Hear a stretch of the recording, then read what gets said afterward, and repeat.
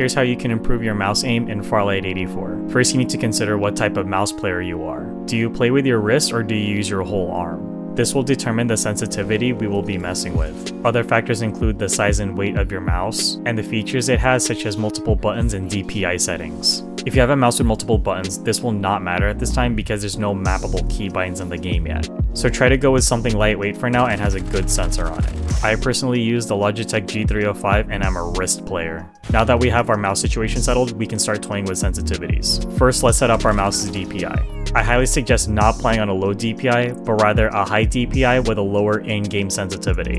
This will reduce the input lag for your mouse's movement, making it responsive. The sweet spot for a DPI is going to be 800. You can configure these in your mouse's software. Aiming in this game is based mostly on tracking with occasional flicks. Make sure your aiming sensitivity is slightly lower than your hipfire. This will allow you to focus in on tracking when you're in ADS. Hipfire is also very generous, so keeping the sensitivities close to each other is important. For wrist players, I would suggest playing on a sensitivity of 4 to 5, but no less than 3.5. Arm players should go with 1 or lower depending on how much desk space you have. Don't mess with the advanced settings yet until you found what weapon types you're most comfortable with. Once you found a sensitivity, go and try it on the firing range on some of the targets. Then go into TDM and try it out on moving opponents with your abilities. Once all that has been dialed in, go forth and slay in BR or Hunt, whichever mode you want to go for. So that's my brief overview of mouse sensitivity settings. If you found this helpful, be sure to follow me on TikTok and subscribe to me on YouTube.